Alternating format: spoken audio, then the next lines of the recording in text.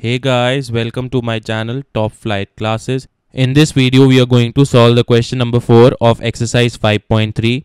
Now question number 4 says, how many terms of the AP 9, 17, 25 and so on must be taken to give a sum of 636?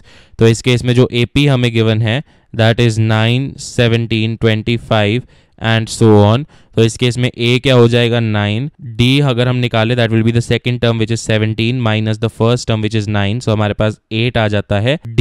So a is 9, d is equal to 8 और हमें सम भी दिया हुआ है. सो Sn is given to us that is equal to 636. Now he says we have to find the number of terms.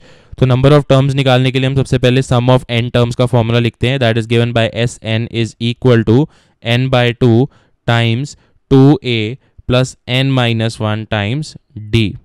तो हमारे पास a है, d है और Sn है. तो हम यहाँ से n निकाल सकते हैं. तो Sn का अगर हम वैल्यू पुट करते that is 636 will be equal to n हमें निकालना है. सो n bye 2 into a that is 9 plus n minus 1 times d that is 8. सो अब यहाँ से हमारे पास क्या आ जाता है that 636 is equal to n bye 2 times 18 plus 8n minus 8. So now when I'll solve this, I'll get 636 is equal to n by 2 times 8n plus 10.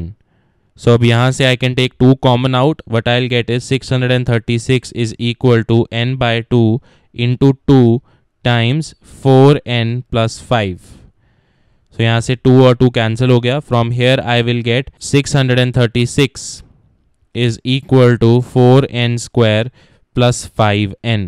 तो यहाँ से what I get is 4n square plus 5n minus 636 is equal to 0. तो अब यहाँ से आप clearly देख सकते हो कि अगर आप मिडिल टर्म स्प्लिटिंग यूज करते हो तो that will become quite tedious, क्योंकि आपको exactly पता नहीं चलेगा कि किस दो टर्म्स में आपको स्प्लिट करना है, क्योंकि 636 is clearly a very big number. तो अब हम क्या करते हैं, इस केस में हम क्वाड्रेटिक फॉर्मूला यूज करते हैं.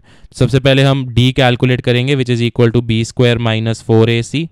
अगर हम इसे an square plus bn plus c के साथ कंपेयर करते हैं तो a की value comes out to be 4, b comes out to be 5, c comes out to be minus 636. तो यहाँ से b स्क्वायर माइनस 4ac अगर कैलकुलेट करें what I get is 5 square minus 4 into a that is 4 into minus 636.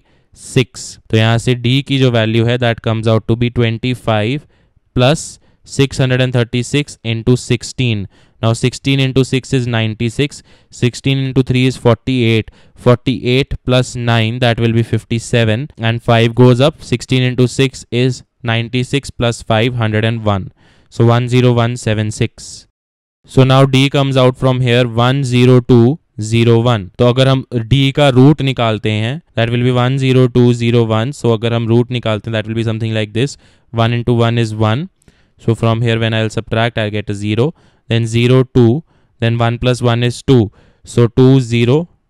So यहाँ पे 0 आ जाएगा. We get 2 and 0 1. So यहाँ से we get 2 0 1 into 1. So 201 1 is 201. When I subtract I get 0. So 101 का root है. सो अगर हम रूट d लिखेंगे that will be equal to 101. तो अगर हम यहाँ से क्वाड्रेटिक फॉर्मूला लिखते हैं, quadratic formula will be n is equal to minus b plus minus root of d divided by 2a. तो यहाँ से n जो आ जाएगा that will be minus b क्या है आपका इस केस में that is 5.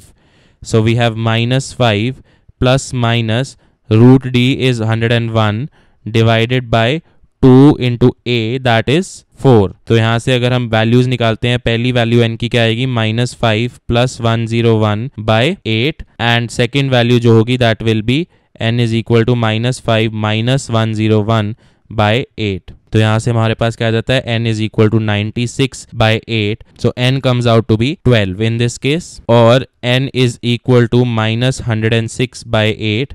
So n comes out to be minus, when I'll cancel this with 2 I get 53 and 4. So minus 53 by 4. Now n जो है हमने अब ऑलरेडी बहुत बार डिस्कस कर लिया that n is the number of terms which is always a natural number and cannot be negative or a fraction.